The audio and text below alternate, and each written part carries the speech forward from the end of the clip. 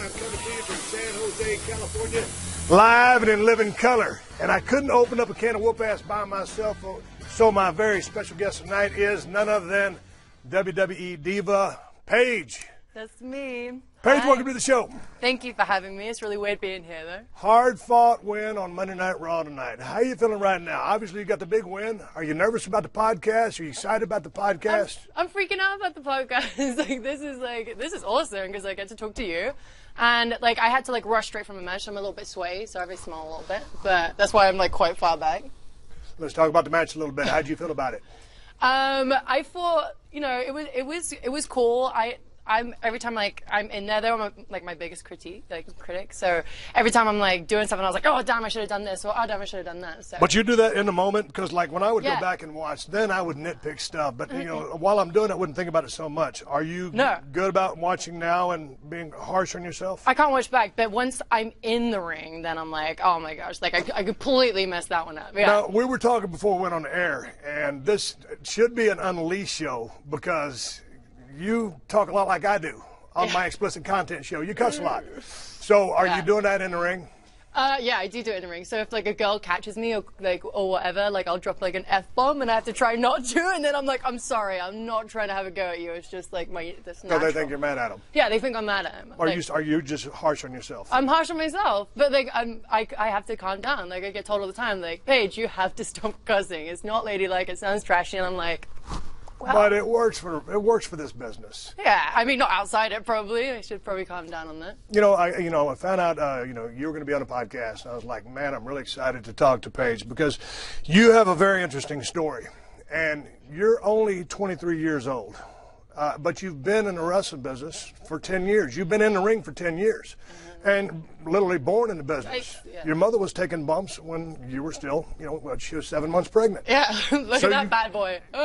How many times, I can't, well, I've never talked to a 10-year veteran who was only 23 years of age. And so people were talking to me about the podcast. We love Paige, but she really hadn't been around that long. Yeah. Yes, you have. Yes, I have, guys. Yes, I have. I want to go back to your story and talk about how you got into the business, because your dad, Ricky Knight, and your mother, Soraya, have been in the wrestling business forever. And so talk about that. I know you've told this story a few times, but just kind of bring us up to speed on the WWE universe, up to speed on how you got into the business, because it's a lifetime thing for you. Yeah, so my whole family are wrestlers, obviously. My mom, my dad, my brothers, my sister was a wrestler. There's my mom and dad. Oh, gorgeous. And then my granddad was a referee, my uncle was a wrestler. My nieces and nephews are now becoming wrestlers. It's just like a family business. My dad has his own company. But yeah, growing up, I was completely petrified and scared of wrestling, altogether. It scared me because I grew up and I saw the injuries that these guys had to, and I didn't get to see them very often because they were away all the time. So I was just like, oh no, I can't step in the wrestling ring. I watched it all the time, old school English. Were you afraid of the perceived violence? Yeah, of course. Yeah, but my mom was blinded for 6 months from wrestling. You know what I mean? What happened? She got drop kicked in the eye from the top rope by this lady called Julie Starr, and that swelled up so much that then it got infected, went to the other eye, and for 6 months she just couldn't see. So my dad had cooked for her, I was cooking for her, and I was super young. I was under 10 years old, and I'm trying to cook this dinner for my mum because she's so sick, and then my dad wasn't there because he was wrestling and stuff, So there's so many pictures on there, man. I'm looking fresh as a daisy. Wow. What does that do for you when your mother's actually lost sight from a wrestling match? Obviously, I would be petrified from the business. It petrified me, and I was always one of those kids as well that'd be beside the ring crying my eyes out, trying to get in the ring, no, leave my mum alone. And my granddad, he was a referee, and he still fought, he would get into it. He'd start taking his shirt off, and he'd be storm about the ring, and I'm like, Granddad, you're the referee. You need to chill out, But your mother and father are working in the business, and did they ever smarten you up and say, hey, well, not when I was younger. They try and, kept me away from that kind of thing. For they wanted me to grow up to think that. But at one point, obviously, I grew up and realized, okay, I know what this is. And I did a little bit of training with the family because my dad owns a training school too. And me and my brother, actually, Zach, which is the one in the top corner with the hat on, he's 14 months older than me. Me and him would go in there and we'd do this thing called the Rob Van Dam Spa, and we'd be running. And my dad was shorting a girl one day for one of the matches, and he was just like, hey, Rhea, do you want to get in there? And I'm just like, are you serious? I can't get in there. But I did, and I was completely hurt, got knocked out. It was great on my first How'd you get knocked out? I can't remember. Right. I cannot remember. It was something, and then I think it was up my bump, and I didn't tuck my chin. And, like, I knocked my head, and all I can remember is just staring up at the ceiling, like, oh, I love this. This is great. I want to do this forever, you know? It was wild. But, yeah, from then on, I was like, no, I know what I want to do. And, you know, growing up with my brothers, especially Zach, who is so obsessed with the WWE, we used to watch the videos, and we used to have the little Titantrons and the action figures, and I was like, man, I want to be like the divas. Like, I want to be like Lita. I want to be like Bull Nakano. I want to be like Alundra Blaze. Like, I want to be like these women. And they were amazing athletes, and they were awesome. And I was just like, I want to be there one day. So I was like, you know what? I'm going to, like, send out my resumes by the time I was 13, send them out everywhere. My mom helped me write them. Well, okay, but let's go back to your training. I mean, Yeah. Because was it basically your mother in the ring training with you? Did your dad chip in? And obviously second generation, some people just kind of, through osmosis or just the fact that they're around the business so much, they pick it up. Yeah. Me, myself, going through the school, I was a slow learner. Me I was too. I was aggressive, but hard to learn. Yeah. How was it for you? Well, it was hard, especially the selling part, because obviously before I was 13, I haven't been in a real fist fight before, so I didn't know how to, like, the way to move my body around and stuff. So, like, it would be my parents and mostly my brothers, Zach and Roy. And the way they taught me how to sell, they would stand me in the middle of the ring. They'd say, like, okay, so we want you to close your eyes, and then we're going to hit you. Like, but not too hard, but to the point where you're just like, oh, and then it taught you how to Right. sell properly. But yeah, they would do that for a good 15 minutes where, like, I'd have to close my eyes and I wouldn't know where it was coming from. I'd hear, boom, my mom would slap me in the face, and I'm like, ah, like, I'm 13. This is borderline, you know. This isn't good. This isn't good. But you were able to put two and two together and come up with and the it concept. helped. Yeah, it definitely helped. But yeah, especially when I had matches with them too. When I had matches, people thought, oh, they're gonna hold back because they're no, they beat the living sea at me. You know what I mean?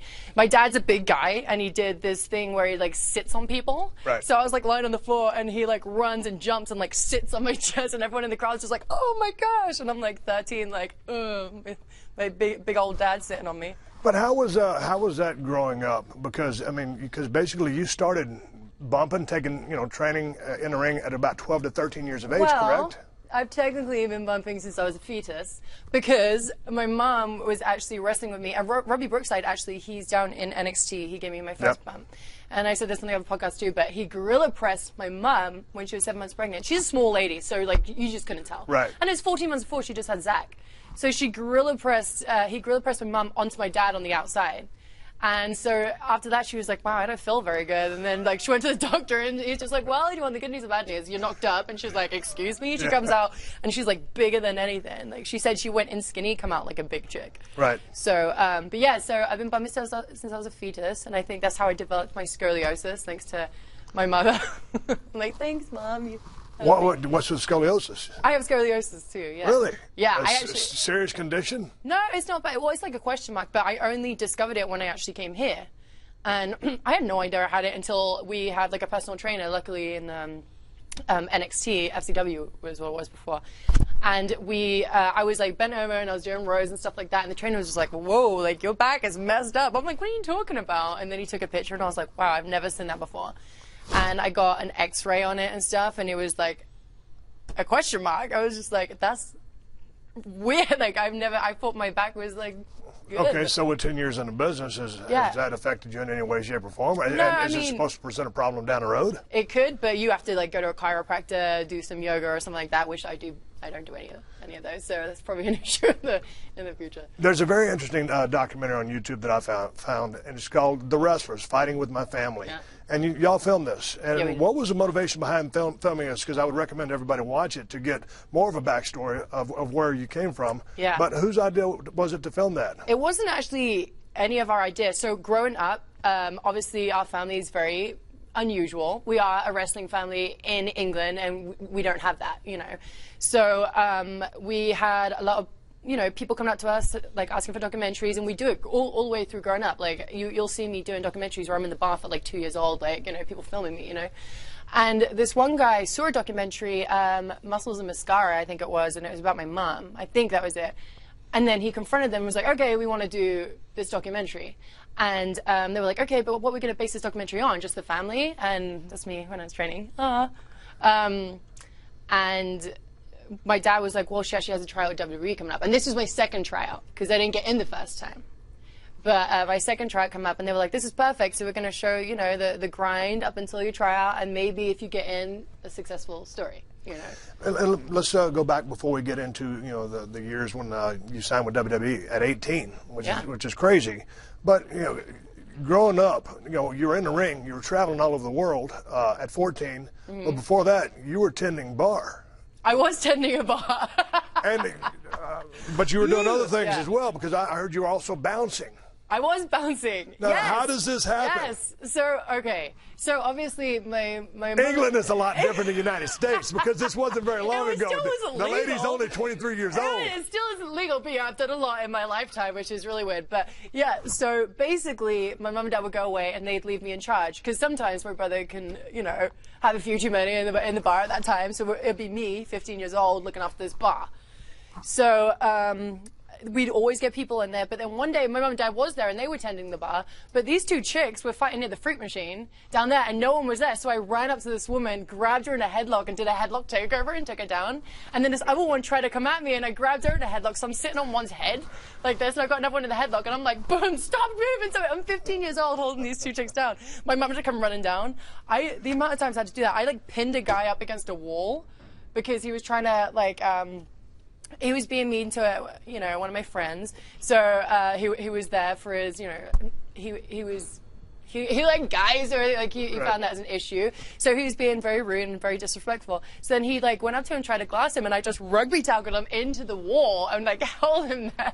I don't know, I had like this mum strength or something, but like I managed to pin him up against the wall while, you know, my friend Sam was taken out. And so yeah, I did bouncing in my time. So then, with everything else that was going on in your life, with the travel, with bouncing, I mean, did y'all have just different wrestlers coming to the household, needing places to stay when they were working for y'all? All the time. We always. So how was that? I mean, this is not a. I mean, it's different. It's not everybody grows up like this. So what was it like with the rotating cast of the interesting personalities, we'll say, in the business of professional wrestling? The most exciting part is that we'd have American wrestlers come over. So Jake the Snake lived with us for a little while. It was the most wildest thing, and he was so sweet. And he used to, you know, get the snakes, like, he used to take the snakes from the pet shops over there and bring them in. And then he ripped a piece of his boot up for me, and I still have it, and he signed it for me, and that was, like, my lucky thing from him.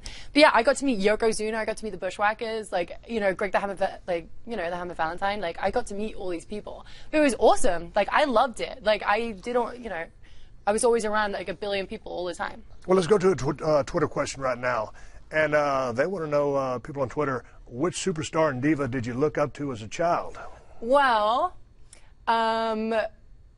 diva-wise, I looked up to Bull Nakano, which obviously I do her submission, but a little bit modified.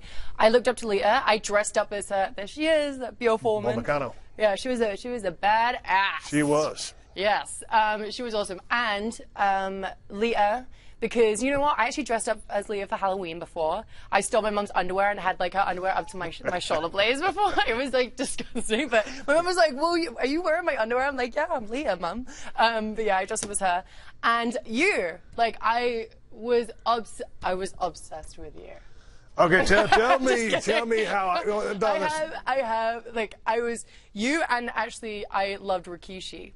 Like, those two, like, you two were my favorites. You, because it was mostly your character was just so cool when I was growing up. I was like, man, this is a guy coming down and quack bite, drinking beers, flipping people off. I was like, this is madness. And the fact that you didn't change your character whether you were heel or babyface. And that's something that I really looked up to. And so I was trying to do it, especially in WWE. I'm trying to be more like you know, like Paige 316. No, but it's interesting, you know, a bald-headed guy with a goatee, you know, can resonate with, at the time you were a teenager, and strike a chord with you. Oh, I was like in love, I'm going to embarrass myself. I was in love with you. Like, I was like, this guy is awesome. Like, am I embarrassing myself? Because I feel like, but yeah, no, you know what I mean? But no, so, okay, like, so in talking about, you know, I was able to maybe influence you. Now, obviously, you know, Bull Nakano, Lita, earlier you mentioned Alundra Blaze. Alundra Blaze, but you guys all just stood out to me. But let's talk about the character of Paige, because in England, you wrestled as Brittany Knight. I did. Okay, so... that was a funny story. Actually, I was first in the tag team called the Norfolk Dolls, which I recommend anyone to watch this movie. It's called California Dolls, or the Marbles from the 70s. And it's a wrestling movie about a female tag team. But yeah, I was called the Norfolk Doll Brittany Knight. So tell me about Paige now. Okay, so all of a sudden you go for your first tryout and you're rejected. Because, I mean, why were you rejected? You tried to be a diva. I tried to be a diva. So I got this tryout from, Drew McDonald, who sadly passed away this year. He got me the tryout. And he was just like, you need to be a diva. Like, I was like, I don't know how to be a diva. I still don't even know how to brush my hair properly. Like, I can't do makeup. I can't do this. But I was like, well, I'm going to give it my best shot. So I got a spray tan. I got someone to do my hair. Like, I had colorful makeup on. I cut like a colorful dress. That's funny. And I was just all in color. How did you feel when you got gussied up like that? Oh my God. I was not in any way confident. Like, I hated the way I was dressed. And I was so tan. And I was just like, I look like, not that I'm against anyone who's tan, but it just didn't suit me. Like, I didn't feel comfortable like that, So, like, just walking through, I was just, like, very timid and very, like, placid and didn't really want to, like, And then I had my tryout with this woman called Lisa Fury, and I, like, busted her lip open in the trial because I was just so nervous. And they were like, yeah, well, maybe come back next time, maybe get some more, like, you have to be more confident, I feel like they could tell that I wasn't being me. Right. So, luckily, actually, Johnny Ace managed to get me a second tryout, which was awesome.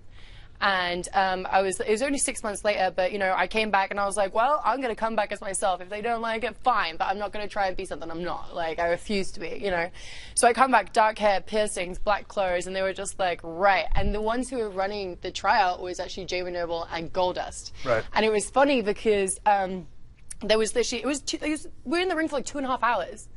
And I remember Jamie Noble, he probably won't remember this, but I was the only girl at the tryout, the rest were guys, one of them being Zach, and we had to tag in and out.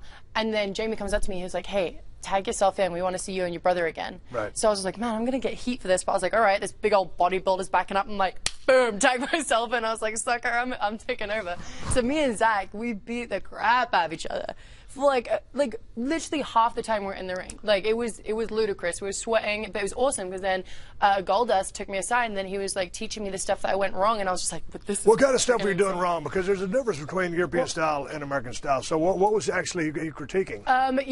It's the stuff in between. I think we were doing the international spots. So we were Right. doing like headlocks and tackle. But I was doing things where I just wasn't like selling the things in between. So like Zach get me in a headlock, I send him off, and I'm just like standing there like waiting for it. He was just like, no, sell it, like go down, Right. come back up, then get hit, But he was teaching me like the ins and outs, which was awesome. Right. So when you ended up in NXT down in Florida, you came with a very physical style because that's the way you're brought up. You're wrestling with your brothers. And Summer your Rae would tell you about that. Yeah. Ooh. So I mean, you kind of had a reputation, and I like yeah. to work snug. And man, we were just talking to Road Dogg a while ago, and we were laughing about when those guys were feeding my comebacks. But from the way you were brought up, I mean, especially with a family of wrestlers, you're protecting the business, you're laying everything in. Yeah. What do you call it? Stiff but safe. Right. Is what my family used to call it. So, yeah, be snug, but as long as it looks good and you're not really hurting anyone, cool. So, like, I would get in there, and all the wrestling moves would be different names. Like, everything would be different. And the girls just didn't like me. So, like, the first couple of months, why did it not like you? Well, I got told in the end by actually Shaw Guerrero. She comes up to me, and she's so freaking... We become really good friends afterwards. But at first, she was like, no, I was just intimidated by the way you look, because I came in like Right. this, like crazy woman. Yeah. Some great pictures you're showing, guys. And I came in looking like that. I already had wrestling experience. I looked different, and she was like, I was personally intimidated by that, and I apologize. Like, people were just mean. Like, they were mean. And then Summer Rae, I've always been friends with her from day one because we were like 2 weeks apart. I gave her a tackle, which in England we call check. Yeah. So like, and she's used to coming down for girls because she's so tall, but with me, like, and I stick it in. So like, we run this spot, and I give her this tackle, and I smack her straight in the teeth, and she lays on the ground, and she starts crying, and all the girls was like, she's trying to sabotage you, and I'm like, no, I'm not. I'm not trying to sabotage anyone. It's called an accident. It's an accident. It's what wrestling is. Like, give me a receipt. I don't care. Like, freaking smack me around the face. Like, yeah. So you're known for your physicality. You've dialed it back a little bit, but tell me about if you're influenced by the three women that you just named, a little bit of Stone Cold. Tell me about the transition into Paige, because if Stone Cold goes out, he's selling cans of whoop ass. If The Rock goes out, he's selling electricity. If The Undertaker goes out, it's that phenom and the mystique that he has. Tell me about who and what Paige is. Well, Paige, I mostly, it's going to sound like really cheesy because I'm sitting right next to you, but it's mostly based on you. And Paige being so different is basically me, but an exaggerated version as well. But like, I always wanted to be the girl that stood out, the anti-diva, someone who was different, and that's where Nakano was, you know, or Lita was. Always someone that stood out, was very special. Like, you always could tell them from a crowd, you know, like, oh man, she must be someone, but in a different way. So like, I just got all those qualities and put them into Paige, especially like, you know, taking some from my mum's style too, and bringing that in. And you know, Dusty Rhodes helped me a lot in that. Talk like, about Dusty. I mean, he just passed away, but man, he was a guy who was one of the first guys that resonated with me. And you know, he was in a ring bleeding. Someone had the iron claw on him. I was hooked. Yeah. What did Dusty Rhodes do for you? He kept me sane and in sanity 100%, because there was a lot of times where I just wanted to break. Like, whether people think it or not, this job is hard, and I moved across the world. When you say that, well, whether people think it or not, this job is hard. Some people think like, oh, they're on TV, like they're in these cameras, they're you know, people love them, they have fans. That's the cool part, sure, and you get to travel the world. Yeah, there's a little bit of glamour that looks nice, but when you get in the grind, it's and people obviously don't understand that. And I moved across the world, and I was by myself at 18, you know. So Dusty was so sweet, and he took me in, and there was just points where I was like, these girls are mean to me, I can't get it, I can't understand, like how long am I going to be here for? Like, I was just breaking down, and he was so helpful, and he's always just like, I want you to be this girl, and he would point me in, he's like, you be you, like, you're it. And then Cody, his son, actually said it in the best way. He liked his broken toys as well. You know, whoever was like the full package, he was just like, okay, he was great with, but those broken toys, like, he spent more attention with, and he wanted to fix up and shine up and send on their way, you know. So he spent a lot of time with me. I was his princess. Well, I love my little porcelain princess. The guy who has a magical lisp. I love him. And I did too. What's the best advice that he ever gave you? Oh man, I have a story about him actually. He was always saving money, first of all.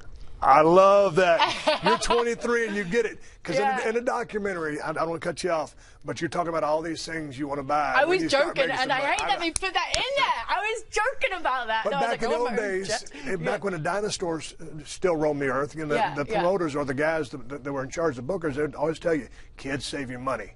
So you're 23, and he would tell you that is so special. No, and I did. And, you know, the first year, I didn't save it very well. Obviously, I'm 18. I'm finally earning some good money. I'm like, this is great. Yeah. Spend it on this, spend on that. Biggest mistake ever, because I have to pay tax at the end of the year, and I didn't realize that.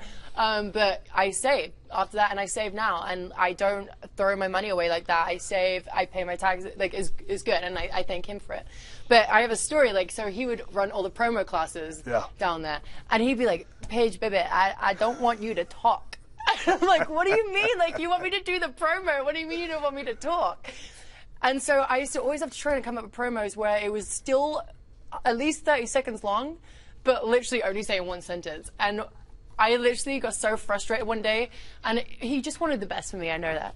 But I just said this one sentence and was just like, okay, like this. I was just like done, you know, like I just couldn't think of any more. I couldn't get as creative. And he was like, baby, I asked you for chicken dinner and you give me chicken. I can't say it, beep. And I was just like, like that. I was like, Dusty. And like, he was just like, well, baby, like, oh. And then he started shouting at me in front of everyone. And it's the first time he shouted at me before. And I was just like, because he's always been hard on me, especially like the first couple of weeks I was there. He would always call me up to do extra promos, and he'd be like, okay, you're in love with Roman Reigns and he stole your toaster, go. And I'm like, I've just met these guys, like, how do I do this? Like, you know, so I'm like, and I call him a mother, right? Yeah. I called him it. I was just like, all right, I'm going to call you the mother. How did the dream respond to you calling that? So I do that, and I storm out, and I run up the stairs in the performance center. I go in the locker room like this, right? And he comes running up the stairs after me, and he sends one of the girls in. The girl's like, hey, Dusty's outside. And I was like, no, I don't want to speak to him right now, you know, because he was like a father figure, you know. I'm just like, no, I'm mad at him. So then, and then Dusty opens the door. He's like, baby, you get your ass out of here right now. Like, he's like shouting at me. I'm like, okay, I'm coming out. And we sat on the steps in the performance center, and we sat there for like a good 20 minutes. And he was like, baby, I just wanted to tell you, you know, he just wanted the best for me. And he was like, and I asked you to do this, you know, and you do deliver, but today you didn't. And like, this is the critique you're going to get, you know. But he just sat there and he was just like, I know you have something special. And he was like, and I know you could be a big star one day. He was just like, but I just want the best for you, and like, you just didn't bring it today. And he was just so sweet. And then we laughed about it, and he was like, and you were the first person to ever call me a mother effer and get away with it. I was like, sorry, Dusty. But he used to tell people that story. But here's the thing I got for you. I mean, with promos, I mean, what was the hang-up? Because in watching, you know, all the videos that I watched, you know, and getting ready for this conversation, you're out, you know, hustling on the street, passing out flyers, talking to people, trying to get people in the building, and then, you know, you're working the crowd, you're clapping, I mean, you're engaged. Before I come over here. So what's the difference? I mean, and in talking to you and listen to you interact with people, you're just chatty Cathy. Yeah, I'm sorry. You're just like, I love it. Shut up, yeah. Why the hang-up or why the disconnect with the promo? I don't. Well, the thing is, I did promos, but I didn't realize how you could tell a story in a promo. Like, there's me passing out flyers. So, like, all I did, I used to build rings. And I take them up, put them down, take them up, put them down, like maybe 3 or 4 times a day on the holiday camps, you know. And even when I got my wrist broken and I got knocked out, my dad was like, come on. There's some stories there with my dad. Oh, my gosh. He's a tough guy. I got hit by a car one day. And, like, boom, like, and I'm, like, skidding across the floor. I was on the car bonnet. I was bleeding everywhere, like, coming up my ears, like, and I remember standing up like, oh my gosh, what just happened? And I see my brother screaming, everything's in slow motion, and I just fall down. It's like something that, like, the zombie apocalypse. I'm just, like, scraping myself to, like, the front door. And, like, everyone comes running out screaming, like, oh my gosh, Saray, are you okay? And they're, like, dragging me in, and I'm just like, oh my God. I just got hit by a car. I just got hit by a car. My limb's hanging off. And my dad's like, can you wiggle your toes? And I'm like, yeah, and he's like, all right, get ready, we have a show to do today. So we went and done the show, and they just bandaged me up, and literally, and we did it again. I broke my scaphoid bone. I don't know how you pronounce that in an American accent, but I broke my scaphoid bone in my wrist on a Samoan, which I wasn't ready for with my mum. Right. And my dad had like this little makeshift cast in his bag, so he just like threw it at me. He's like, hey, put it on. I was like, okay, and he's like, right, we're back ready to go tomorrow. I was like, ugh. He's like, but you don't have to put the ring down today. I was like, okay. He's like, but you have to put the ring up tomorrow. I was like, okay, cool. Yeah, I was like, all right, thanks, Dad. So how does you know, the travel on the road and back in the day with, you know, the lack of you know, medical, and today, you know, with all the trainers, it's a totally different system. Totally different. But the mindset from the background you come from is you work when you're hurt. Yeah. Because that's just and what you do. do. And I didn't understand that here. And like WWE is so great with, you know, people who even get the slightest injury, a sprain, or like they break a nail or something like that. They're straight on like, okay, you okay? Do you need some time off? You know, like they're very good like that. Whereas I used to look at girls in the performance center and just be like, what are you in there for? Like, get up, like, brush yourself off, get back in the ring. And it used to annoy me, but I realized, like, they didn't get brought up in the business the way I did. Right. You know, like Now, what's your mindset on that? Because you paid a lot of dues. And, you know, last week or whatever it was on Monday Night Raw, John Cena, a vicious broken nose. And that dude's one of the toughest guys like in Harry the business. Ma from Harlem. He comes back early from all injuries, but he keeps going. Right. But that's the same. That's the background. way it is. I was just like, good for him. And I was just like, everyone's like, that's great. It is courageous. It's awesome. And that's because he's old school, you know. And like, I look at it that way. If I ever got a broken nose in a match, I would want to carry on. I wouldn't want anyone to stop the match. Same as Daniel Bryan, you know. Like he got like busted open. He still wanted to carry on his match, and they just wouldn't let him. But yeah, that's how we used to do it. Like, I busted my mum in the nose. I kicked her right in the face. And she carried on, and we broke my wrist, carried on. Like, I got knocked out, still carried on. I'm like, ooh. I got it before I move on. I want to give your mom some props. You know, I watched the match when you and your mother were working against each other. She's working heel, you're working babyface. The match was 2011. You're what, 18 years old, and she's a heel, and she is just despicable. She's cheating. She's sneaky. She's vicious. She's calculating, and she's taking her time. She's a 20-year vet. Yeah. But anyway, I want to give her a shout out for the awesome work. And this is from World Association of Wrestling. Right. So anyway. She's awesome. And how big of an influence was she with regards to, first of all, toughness, but then ring psychology and execution of work? Oh, she, because we worked each other a lot as WrestleMania, but that we worked each other so often. But like, if I would rush, she would literally boom, smack me, and like I would like I'm like nearly in tears, and she'd just be like, "Hey, you're rushing too much. You need to slow down." And that's just how we're raised, and it was the best thing. And then once I got a little bit older, I got a little bit cockier, and I'd like hit her back and stuff like that. She'd be like, "Don't take." But yeah, that's just how it was, and that's how I was the first couple of weeks I was in FCW. If someone would rush, I'd be like, "Boom," and they were like, "You can't do that here," and I'm like, "What are you talking about?" But like, this is what we do, right? And sometimes though you do just because of time dynamics. So sometimes it is what it is. But to your point, when it milk something for all it's worth, and then in today's day and age, it is a faster moving product, and so you have to proceed accordingly. In a lot of the interviews that I saw of you, over and over and over again, you would say when someone asked for your autograph, you go, why do you like me? Why do you want my autograph? Yeah. And so I want to ask you, I mean, from is it a confidence level, or do you not see why people would want your autograph? Because you always ask the same question. Why do you like me? Why do you like me? Yeah, because like, I don't know if it's a confidence thing, but I go out there and I'm confident, really, really confident. But then outside, I'm just like, wow, you got all these like gorgeous. I feel like it's more of like a low self-esteem thing. Like you have all these gorgeous women, all these crazy superstars, and I'm like this little girl from a little town in like the middle of like England, nowhere, and then I'm like, why do you want my autograph? Like, why do you like me? Like, what do I do to like, it's. But so just so that I read it. The Rock gave you a great piece of advice. Yeah. What was that? Stay humble and hungry. Right. Because you always want to have more goals. And you always want to try and reach them. So always be passionate and humble, because you know what? Like a lot of people are not going to want to work with you if you're a complete a-hole. Right. But so then I want to give you something to take from this conversation as well. Because when people ask for your autograph, you have struck a chord with them, and they get to live vicariously through what you're doing. And all the years that I was in the ring, I had so much fun, and it was a blast. It was a rocket ride, and I knew that I was kicking ass, and we were, it was a whole roster of Hall of Famers, so we're having a great time. It wasn't until I was on the Hall of Fame, there, and they did a 5-minute video package, and I was like able to see, okay, dude, this is actually what you were doing. Yeah. So my advice to you, a 10-year vet at only 23 years of age, when you get a chance and you're not on the road, sometime when you're at your crib in Florida, just step back, because sometimes I think you can get so far in the forest you can't see the trees. Right. So step away from it for a second. I know you're totally immersed in it, and it's your entire life, and who knows, it probably will be for another 10 or 15 years.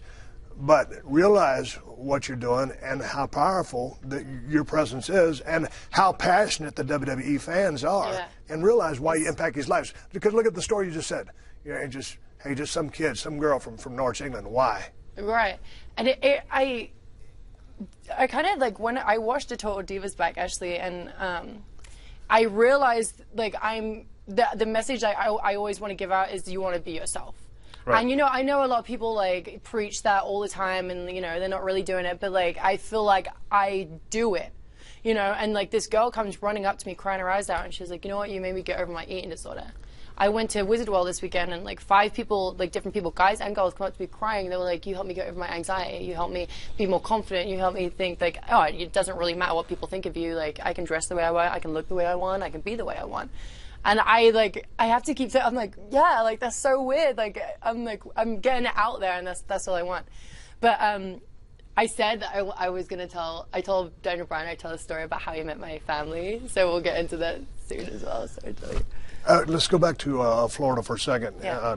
Triple H has been a big influence on you. Huge influence. He gave me. I actually went for a stage. This reminds me. I actually went for a stage at this point where I had so much bad luck. I got in a car accident. I had to have surgery. So I was out for 3 months. I got my bank account, like I ordered something online and it got completely hacked, money taken from me, and I couldn't pay for my surgery. So and my dog got hit by a car. So I was like upset. So at this point, like Triple H I was just like, I'm just ready to come back. I have like so much like bad luck and stuff going on. And he was so great, and he was just like, I'll get you back a week earlier for this. So he gave me the opportunity to come back, and like literally that was my first day back and from surgery, and you know, we did the whole championship thing. But he helped. So that was your first NXT. You're Yeah. the first women's NXT champion. Yeah, I was buzzed, and I was just like, what? Like, how is that possible? Like, to make history in the WWE at like only like 21 at that point. Like, it blows my mind. It blows my, and you know, Emma is like such an amazing talent as well, and getting to work with her, and you know, she's come from the similar background. You know, she's done the grind and Right. stuff prior. You know, she's been doing it since she was 13, so it's just like, to work with her and do this, and Triple H give us the opportunity to do it, because I feel like that's how the whole Diva Revolution started, was because of him. Well, you mentioned it. It's a Twitter question. I want to ask you Yeah. about that. The Diva Revolution. Did you start it? I feel like, Okay, well, what do you think has been the best thing about the Diva Revolution, and why? I just think them giving us a lot of time to actually tell a story and showcase what we can actually do is probably the best thing. Opportunity, yes. But like, I feel like Triple H was definitely the one that started it when it comes to NXT. You know, you had AJ, who was different, quirky, but you know, wrestling side of things, she didn't do that very often, and she was amazing. Like, I looked up to her as well because she was different. But he gave us an opportunity. He's like, hey, you're gonna have like 20 minutes for this NXT match. And we're just like, what? That's great. Wow. Yeah. You know, and this is the first like live special we're gonna have on the WWE network. No other pay-per-view's been on there. We were the first pay-per-view, and it was like NXT. And he gave me and Emma the opportunity to do that. Which like, and Stephanie was there as well, and it just blew my mind. So I feel like he kind of started it, and then me and Emma kind of got the ball rolling with that. Okay, so then you and your Emma, did you start the revolution? Because then in the wake, here comes Charlotte, Sasha, Bayley, Becky. These women come along. Did you open the door? I feel like it was definitely we opened the door, but having Sarah Del Rey as well come in, who's an amazing like entertainer, wrestler, whatever you want to call it. You know, like, she was awesome, and I actually worked with her on the Indies, not in a match, but we worked on the same shows. You know, so having her in there and teaching the girls not just a diva way of wrestling, but a man's way of wrestling too, like a superstar way of wrestling, and you know, I fit Finley too. Once we come up here, he gave us the opportunity to do so. Phenomenal. Yeah, Dean Malenko right now is phenomenal. Amazing. I actually go to Dean a lot nowadays. Like, I'll go up to him and talk to him about a lot of stuff. But yeah, so I feel like them as a whole, not just me, but Triple H for giving us the opportunity, and us for, you know, delivering a match and showing what girls can actually do. And then, you know, Sarah Del Rey coming in, and then, you know, it's like a ladder, and everyone in it. I saw some old traveling videos of y'all in England. Y'all in just some brown car just hauling ass down the highway. There's hair flying everywhere, Yeah. windows are down. It broke down all the time. How does it travel from back into to these days? I mean, who do you travel? Are you traveling solo? You got gals packed in the car trying to cut back expenses? Usually I travel, you know, sometimes I travel by myself. But, you know, I have Alicia Fox, which I travel with a lot. I used to travel with Emma. But, yeah, we get our rental cars now, and we have our hotels, and, you know, they get our flights and stuff like that. But in you know, England, we would like get in these crappy little cars and try and all squeeze in there, like 5 or 6 of us, like trying to like get to the next town, and we'd break down on the side of the road all the time. Like, we'd have to stop at gas stations and eat the sandwiches out of there. Like, it's definitely different. It's way nicer here. Way nicer. Man, I tell you, I'm real good friends with William Regal. Yeah. And we were down in Blackpool one time, and we were down at visiting a bunch of his friends, and they were, you know, there was a wrestling ring set up, and you know, the guys were actually, you know, bringing the people in, right, the marks in, and you know, doing their thing. Yeah. And I'll never forget it, because I mean, it was like really basic and pretty low key, you know, like you passing out those flyers. Yeah. And I'll never forget one of the guys. I can't remember his name, but I'll never forget what he told me. You know, I would think I was at that time, you know, pretty white hot on top of the world. And we shook hands as we left, and I said, "Hey man, nice to meet you." And he looked at me. He goes, "Steve," he goes, "enjoy life." And I was like, man, here's a guy who's working his ass off to get these people to come in here, and we're selling out, you know, 20,000 square foot, 20,000 seat arenas, you know, night after night. It doesn't matter what day of the week it is. Yeah. And here's this guy telling me to enjoy life, and I never forgot that. Are you enjoying life? I mean, the pressure cooker's on because it looks all fun and fine and dandy and glamorous, but there is a grind to it. Yeah, that's what I actually tell my friends and my family. Like, I have to have that fun, like I have to still have another life out of this, like, So, like, yes, I travel and like I'm working a lot, but I wouldn't have it any other way. But after the show, like, hey, we'll go out, we'll go hang out, we'll go to eat, we'll go, to a bar. Just kidding. But yeah, we'll have a good time because like, and then I'll just go on random trips. Like the 2 days that we sometimes have off a week. I just went to Costa Rica one week. We went to Tulum, like in Mexico. We went, like, we just take like little random trips just because you have this one life and you have to try and live it as much as you can, and you have to try and feel normal as well. At 10 years, where do you feel you are in the business? Oh, I'm still learning. I'm still like, I've got so much. I'm still super fresh here, so I feel like I've kind of started over again, like kind of like a restart.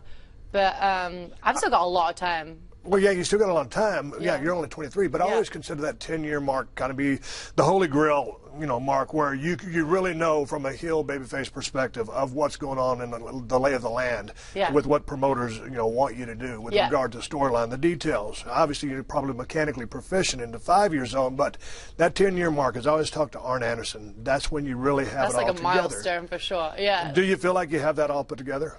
I feel like some days I do, some days I don't. Like, it's so strange. It's so strange. Like, I feel like obviously I know what I'm doing and I know what I want to do, but like there's still some days where I'm just like, man, do I still not get it? Like, because it's... Well, tell me about the transition from being, when you started with NXT, you already had 6-7 years in the business.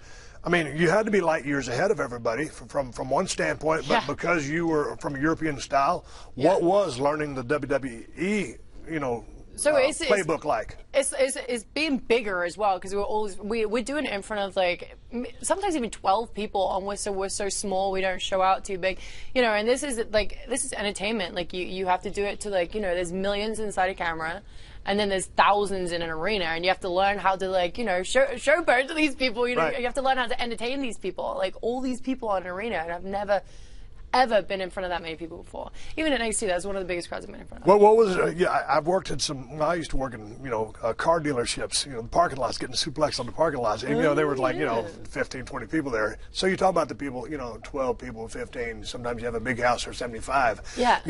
These days on a good night, there's 18,000 people there. I know. I still think that. They're like, man, it's not a great crowd tonight. There's only 1,800 people in this live event. I'm like, that's a lot of people. Yeah. Like, that is still a lot of people to me, damn it. Like, I was just like, oh. But I was like, hey, do we go home for this? Or, because, like, sometimes if we got, like, my dad was very strict, though. If there was only 2 people in there, he was like, no, we're going out there to do a show. But, like, sometimes there would be, like 2 people, and the show would get cancelled, Here it was just like, oh, 1,200 people, that's it. Like, does this get cancelled because there's only 1,200 people here? Like, this is great. You gotta give everybody their money's worth. Yeah, exactly. And I'll go out there if there's one person out there and put on a show if there was like thousands in there. So. Hey, I want to talk to you a little bit about Tough Enough, and because I've enjoyed watching you on there. I'm such the bad guy, apparently. No. But here's the thing, and let me go out on a regular saying this. I hosted Tough Enough in 2011. And I had a good time. I enjoyed all the season before mine, and I'd been out filming a project, so I hadn't got a chance to see any of the episodes. So I binge watched them, all 6 in a row. Mm-hmm. And the show is very interesting. I really like it. I enjoy the hell out of it, and I'm not saying that for a plug because I'll tell you exactly what's on my mind. You know that. Yeah. I think one of the reasons it got met with a little bit of indifference is because of a level of expectations. Right. I think when they reincarnated it and brought it back, I think people expected to see what they saw in 2011. Yeah. The show's changed. I like the live dynamic part of it. Sometimes it feels a little bit like trying to put 15 pounds of stuff in a 10-pound bag, but I like the show. I like the franchise. I like all the moving parts, all the people on the show. Oh, it's awesome. You were very honest with these contestants. And you've gotten a little bit of heat for it. Oh, tons of heat. But here's my thing. I got death threats. It was great. But you're a 10-year vet. Yeah, but when you're getting someone's grill, it's because you're an established veteran and you know what the hell you're talking about. That's the thing, like, people who don't know me, or, like, you know, the average, because this goes out globally, worldwide, so a lot of non-wrestling fans are watching it too. So they're looking at me as like, this 22-year-old girl, like, she's trying to give some critique to, like, these poor defenseless, like, you know, people who just want to try and be wrestlers. No, that's not the case whatsoever. Like, they don't know my backstory, which is frustrating. Yeah, but you're ripping them. Yeah, they think you're ripping them to shreds, and you're not. You're being honest. This is coming from someone who's done this for 10 years. Yeah, and, like, I felt like I definitely helped Sarah Lee. Yeah, I was very, very tough on her the first 2 days, but my parents did that to me. And they were just like, and they do it to other people too. I'd see them in the training, and there's this girl called Destiny, and she just wouldn't come out of her shell. Right. So my mum got in her face, and she was shouting, she was screaming at her to the point where Destiny just went, smacked her in the face, and she was like, that's it, that's the confidence I want. And she just, like, felt she was like a new person. So I was just like, well, why don't I use this on this girl who, you know, doesn't know a wrist lock from a padlock, doesn't know, like, what, like, she's so shy, she's boring, like, to, like, I'm not being mean, it's just, she's You're boring. being honest. Yeah, I'm just, like, very boring, very, like, whatever. So I was just like, well, we need some personality out of her, because if not, like, she's just going to stay here because of the popularity vote. So, you know, I got into her and I was mean to her and I was saying stuff, and it wasn't like incorrect stuff. I was saying mean stuff that was right. Right. But, like, you know, I did it for 2 weeks, and on the third week I was just like, well, this is it. Like, I know that, like, whoever I put in the bottom three at that particular point, that they have to cut a promo on me. And I'm thinking to myself, this is her time to do so. Right. So, like, I'm like, all right, bring it on. Like, this is your time. And she was sweet. Afterwards, she was like, you know, like, if you would have put me in the bottom three, and if I would have had to do a promo, like, I was going to call you out anyway. And I was like, good.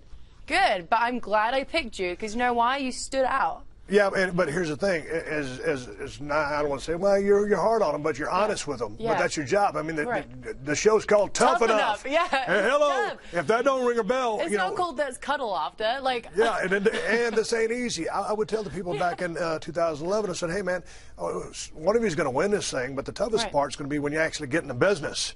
So that's when the tough part starts. Like, then... No, but here to your credit as well. You give them positive encouragement, just like you said when you fired Sarah up and she came back on you, and you gave her props. Yeah. You know, because that's what you're looking for. Yeah. So you're hard, but you're fair. Yeah. It's an honest. Man, I tell you what, you can get 1 million people in this business to lie to you.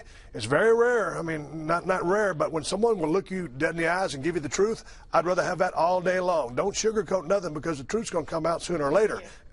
It was like really hard recently, because obviously the whole Patrick Clark thing. Now, talk to me about the Patrick thing, because you put him on blast, you put him in the bottom three. Yeah, I put him on blast because, you know what, he's 19 and he already had an ego, and that's something you don't want. Like, you know, like, you don't want people to find it hard to work with you, because there'll be less and less people that'll be like, no, I don't want to work this guy. Like, this guy's you know, and like, the whole point of that episode was like humility. You know, you have to be a good person. You have to be, you know. You have to be respectful. Don't believe your own. Don't believe your own hype. We got to bleep out half the show. We have to, like, bleep out a lot about things. This is great. So was it too much ego? It wasn't confidence. It was ego. It was. It kind of got to. He rubbed me the wrong way, and, you know, it just. I was like, okay, well, he needs a shock. Okay. You know, like, put him in the bottom three. I didn't expect him to go, but that means, you know, and people, like, as soon as he did went, I was like, wow, okay, he's gone. But, like, I got backlash on Twitter, and I'm thinking, okay, guys, the whole point of the show is you vote for who you want to stay. And at this point, like, you didn't vote for him, so you really didn't care. So why are you giving me crap about it? Like, you know, it's your fault.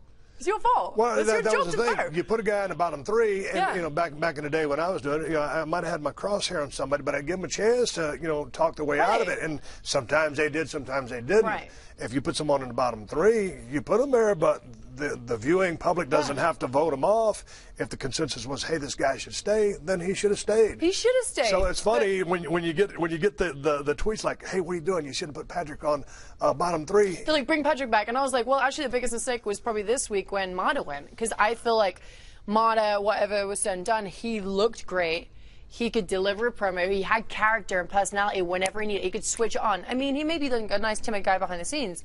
When he did his thing, it was just like, wow. Like, you know. He stood out. He jumped off the television screen for me. You know, and the whole thing about Amanda getting saved, like, I don't have anything against Amanda. I just don't think she should have got saved because she was hot. Like, that should have... Now what? So the Miz used his safeguard there. I was like, what are you doing, you idiot? What is going on around here? What were you thinking when I was just like, well, you're taking the heat off me, brother, man. Oh, God. I was like, oh, yeah. I was like, I don't need that. I was like, all right, good luck with that, because, you know, I'm... Well, what's the story with Daniel Bryan? Because I've enjoyed his presence on the show because he's not been working. His book is out right now. I'm putting a plug out. Okay, we will enjoy this story too. She already knows the story, but I met him back in 2003, and you know, what was I, 11? I can't count for some reason right now. Anyway, so I met him then, and he come over, and it was like one of those shows where there's like 3 in a row, you know, where he did like 3 matches in one night. And he walks in, and he like, no one picked him up from the airport. This is in his book, but they're not named in it. But this is definitely about my dad and brother. Anyway, he walked into the locker room, and he had to make his own way there. And he was like, I just see these 2 guys, and one's holding another guy behind the back like this, and the other one's like punching him in the stomach like this. And he just thought, oh, laugh and joke. It's probably a British thing. So he goes like, hey guys, hi, I'm Brian, da da da. And then my dad turns around and goes, hey, how you doing? I'm Ricky Knight, like that. And then carries on punching this guy in the stomach. So then, like, he leaves, come back in, and then he sees my dad and my brother dangling this guy out the window by his feet. They were like 4 stories in the air. So, and then he was just like, oh, laughing and joking again. And then Mal Mason comes up, and he said he had like a bunch of people come up to him and was just like, I'm so sorry about tonight. And he was just like, what are you talking about? He thought it was just because you had to wrestle 3 days in a row, 3 times in a row. And he was like, oh no, it happens all the time in America. And he was just like, wait, what? And he was like, what are you talking about? He's like, what are you talking about? He's like, and then he explained to him, like, that was actually like, James wasn't great about my mom. So like, they're very protective. Like, we're a very protective family, especially over this one. But I've enjoyed it. And so they were pretty aggressive protecting you back in the day. It was my brothers mostly. There's my brother Asa too. But my brothers Zach and Roy, oh my gosh. So if I have boys, especially my dad would have my uncles come around, and they give me like trash bags and be like, go give this to your boyfriend. I'm like, why? He goes, because you mess around with you, that's what he's going to end up in. I'm like, I can't give him this. But then they made me do it. I was like, this is what you're going to end up in if you hurt me. But like, there was one time, one of my brother's friends, and he was very overly flirtatious with me, and he just wouldn't leave me alone like all night. And I'm trying to run this bar, you know, like I'm trying to like pull these drinks and stuff like that, and this guy won't leave me alone. So my brother just grabs a pool cue and smacks him around the head with it. And this guy's eyes, he fell down, come back up, and he was like, sorry, Roy, I didn't mean to flirt. And they respected my brothers so much that they were like, okay, like I pushed the line. Zach did it once, and this guy wouldn't leave me alone, one of his friends again. And it was in the middle of the mall, and he called me. He's like, hey, Ray, you should probably come to the mall. I was like, why? He was like, well, I got, what's his name, in the mall right now. I was like, right. He was like, yeah, I punched him. He's on the floor. You should probably get in there because he wants to kiss your feet. I was like, he's not going to kiss my feet, Zach. He can't kiss my feet. Like, so, because he like did something like rotten to me. So they're very protective. My brother Asa grabbed ice from a pond, and like there's my boyfriend at the time, and just hit him around the head with it. I was just like, I could never have fun. Like, I couldn't go out to clubs because my brothers knew everyone, every bouncer. So they were all just like this looking at me, and I'm just like, you know what? I'm just going to go home. Like, I'm just going to go home. But yeah, now I look after them. So you miss them, obviously. Yeah. Oh, I miss them all the time. Zach just had another baby. Like, Roy's got 3 kids. Zach's got 2.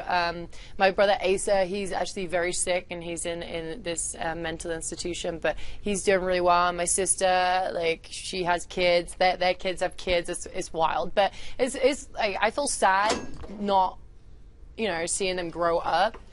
But like, they do such a good job of like, you know, making them remember me. I'll send them like action figures and merchandise, and they'll see me on TV. And what do you do when you're not doing this?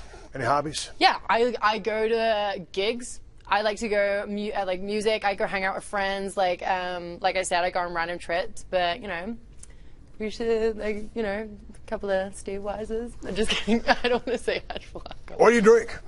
I drink beer and whiskey. What kind of whiskey? I drink Bullet. I also drink Jack, and I drink Maker's Mark. And then beer, I drink Purple Haze. I drink Bud Light. I drink Budweiser. I literally drink really any beer. I'm a big beer enthusiast. When you got into the business of sports entertainment / pro wrestling, did you have any goals? I mean, I just got in because I wanted to be a pro wrestler. Do you have any goals now? I mean, you've been 2-time NXT Women's Champion. First time. So I was 2-time Divas Champion, NXT Champion. I was double champion, the youngest champion. Yeah, I have like tons of goals. I also want to be Divas Champion again. You know, I want to be a longest reigning Divas Champion. I want to have another WrestleMania match. And one day, like, I really, really, really want to be in the Hall of Fame. Like, that's a huge goal of mine. I think that's badass. See, that would be really cool around my waist. And also, maybe change that into the Women's Championship. I'm just kidding. I love it. WrestleMania 32. Right around the corner, really, as to speak. Yeah, it goes really quickly. Do you think you'll be in it? I hope so. If not, I'm going to try and put myself in there. Just make a run in. I'm like, I don't care. I want to be part of this. You know. Say again? Sorry about that. Somebody talking to me. WrestleMania is going to be AT&T Stadium in Dallas, Texas. 105,000 people. Yeah. Can you imagine that many people being in an arena? No, because I've only just, worked in front of like the last WrestleMania crowd, and how much is that? Like over 80,000. Just actually, everyone kind of disappeared, and I only saw my mom in the front row. That was like wild. But I can't imagine doing it in front of that many people. You can't hear anything. Demon Malenko said, you know what? He was like, there's a lot of people in there, but you can hear a pin drop because it's so big and like there's no ceiling. So I was just like, I was expecting like loud and you're like walking out like, wow, it's like crickets. People hate me. Just like, no, you just can't hear it. And that's, we were in Ford Field several years ago is when Vince was against Donald Trump. He had the teams working against him. And the thing about it was that thing is 90,000 seats big. And so we really thought we were sticking the joint out. We couldn't hear the sound because the sound was disappearing up above. We didn't have the speakers around. So, man, it was really bad inside because we thought we had lost everything. But the people were really into the match. We just didn't know it. Yeah. And that's how I was. But then Dean kind of clued me up. He's just like, no, it's just because there's no ceiling, but they were loud from our perspective, but in the ring you can't hear a thing. And I was just like, ooh, God, yikes, that was kind of scary. So what's next for you? You go from here and you go where? Right back to Do Tough Enough. We are flying back to Do Tough. So everyone's pretty much angry with me right now because they're waiting for me so we can jump on the old jet ski and go on the old dusty trail back to Orlando. But yeah, so they're probably all watching this like, will you hurry up? The what? You get a story about Big Show? Oh, yeah, on the jet. You got to tell that before. We're about to go off there, but you got to tell that story. Okay, so me and Renee Young were this was actually 2 weeks ago. We're cold, and we were like, oh, we're gonna find the blankets. And Big Show's like, no, I got a spare pair of pants like that, and he throws these pair of trousers at us. So me and Renee decided we wanted to be a sweatpant mermaid. And we both got in the leg each, and then we hopped, and then they put on some country music, and then we danced for everyone on thing. We also started a dance party last week, which is really cool. I started getting the old Tina Turner moves out because I was wearing tassels. No big deal. At 23, you know who Tina Turner is. Yeah, my dad brought me up in a good way. His first ring music was Simply the Best. There you go. And then he changed it to Beastie Boys Fight for Your Right. But I got brought up really good on music. I'm not gonna lie to you. All right, we're about to go home. What can we expect to see on Tough Enough tomorrow night? I literally have no idea now. Now we've got the Miz on there. It's it changes. But yeah, I'm probably, I'm going to see how Amanda did this week. Yep. I'm going to see how Sarah did. I'm going to go there all guns blazing because I am furious at what happened last week. But guns blazing, we're going to see what happens on Tough Enough tomorrow night. It's live TV, and I'm looking forward to it. And from San Jose, California, I'm sitting here with Paige, 2-time WWE Diva Champion. My name is Stone Cold Steve Austin, riding off from the sunset. I'll catch you down the road. Thank you very much, Paige. Yay, thank you.